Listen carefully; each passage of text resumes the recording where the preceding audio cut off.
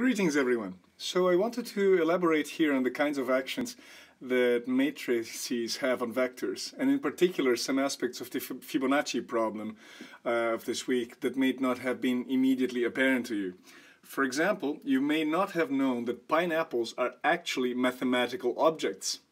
Fibonacci numbers dictate the number of spirals that appear on the skin of the fruit. Depending on how you count the spirals, you see Fibonacci numbers appearing. 8 spirals in one direction and 13 in the opposite direction, and 21 spirals if you count them vertically.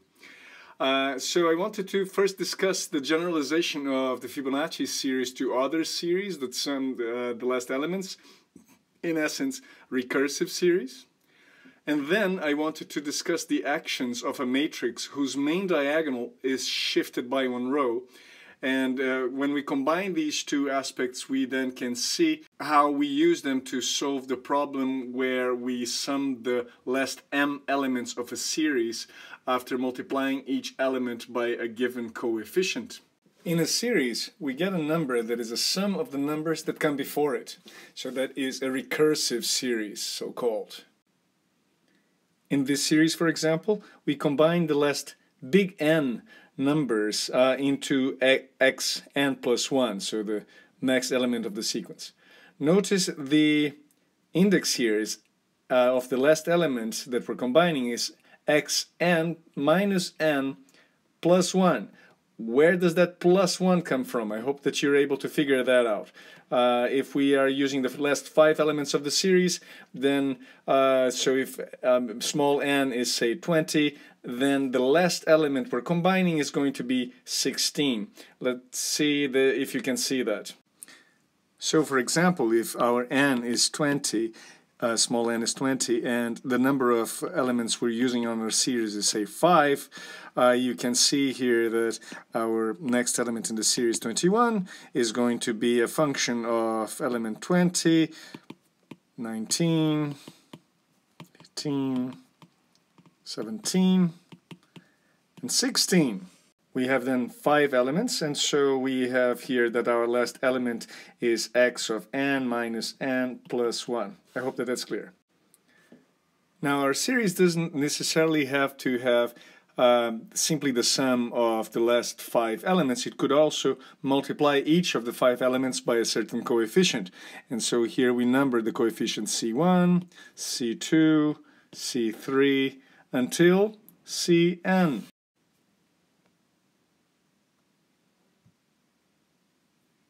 This operation is really easy to encode.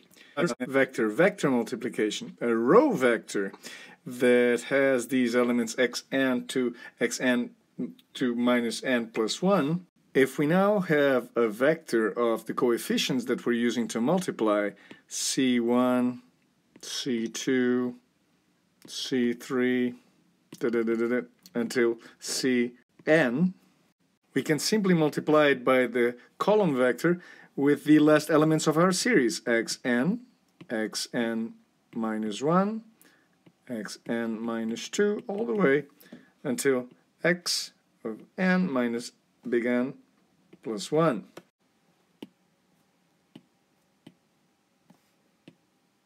Which gives us our new element x n plus 1, just as defined up here. In the case of the Fibonacci series, our nx plus 1 is equal to nxn plus xn minus 1, which makes our coefficients C1 and C2 are 1 and 1.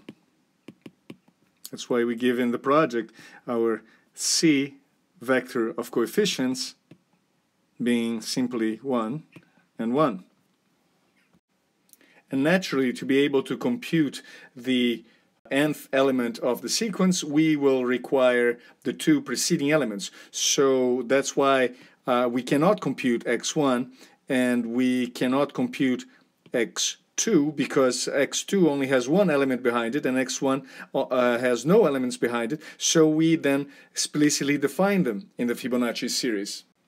0 and 1. If your series has any number of preceding elements, then naturally you will need to define explicitly what these initial numbers might be. So if you have, for example, a series that integrates the last 5 elements, then the first 5 elements have to be defined beforehand by your own hand. And now, before we put this all to use in computing the the recursive version of the Fibonacci series, I want to quickly discuss with you the action of a matrix that is off diagonal, where the main diagonal is shifted one row down. And before we do that, I just wanted to quickly remind you what the identity matrix does. I mean, obviously you all will know what the identity matrix does, but if you have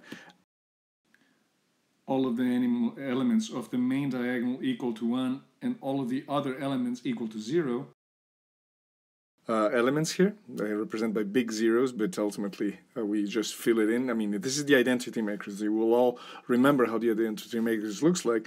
But now, if you take any vector here that goes from xn to x, say has n rows and n columns, the identity matrix will be xn minus n plus 1. This will result in the exactly same vector, right? So identical to the vector we are multiplying. So this is A, the output is A. Now what happens if our main diagonal is shifted by one row? So now we're not multiplying the first element by the first element of the vector, but by the second. So our first, let's make our first column here. Second column. Let's make it very explicit.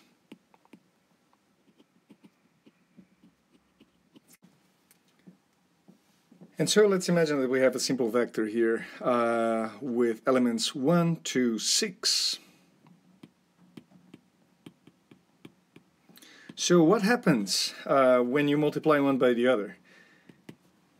I don't need to do this as explicitly, but I think it is good to do this explicitly at least one time. First, ask yourself, what is the resulting shape of the vector we will be getting? I mean, if you don't know that, give it a thought. And if you figure out there's a column vector, you're right, of course. If you take here then the multiplication of this vector by the first row vector, so the column by the row, you will notice that our resulting vector is picking out of the original vector first the last element. If you don't see why that's the case, allow me to copy here the elements of the vector we're multiplying on top so that you see what is happening at every single row that we're multiplying. So we're multiplying first row, so 1 multiplies 0, 2 multiplies 0, 3 0, 4 0, 5 0, and 6 multiplies 1. So it shifts 6 from the last position of the vector to the first position.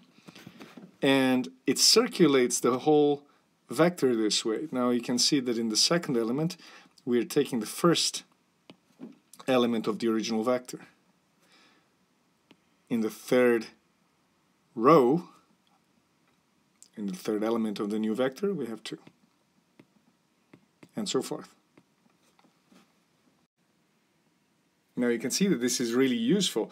You can then use this kind of operation to shift numbers around and permute them even. So you don't need to have exactly the matrix with the one off diagonal. You can put the rows in any order to produce specific permutations or specific group permutations here. For example, you could have another matrix, say, that would look like this.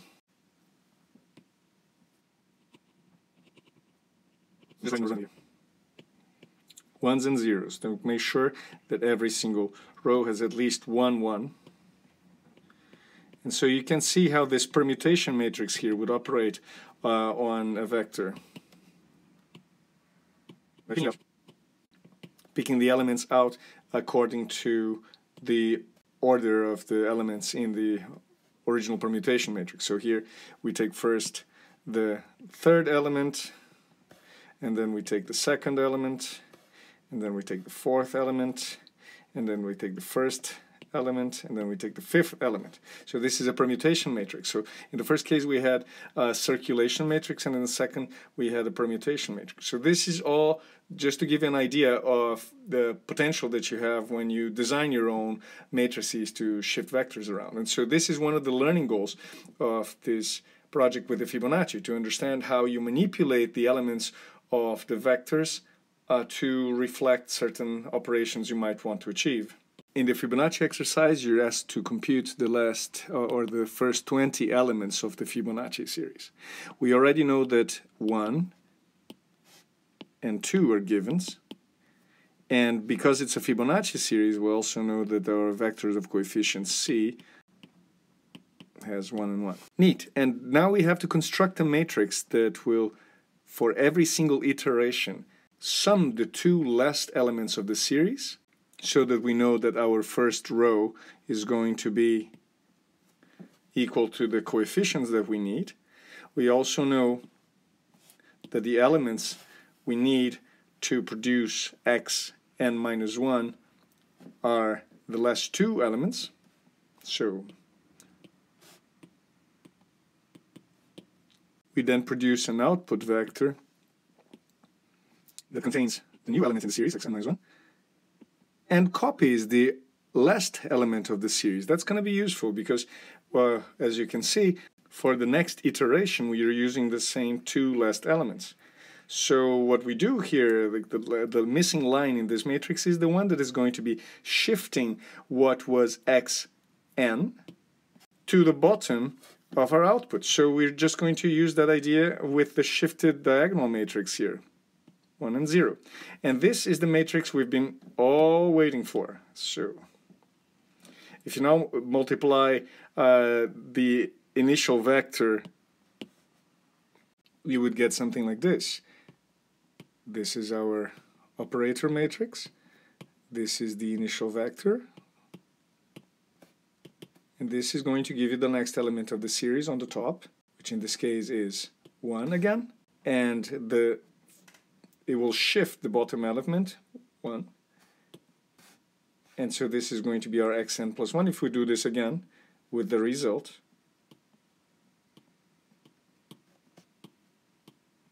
you see the next element of the Fibonacci series appearing on the top.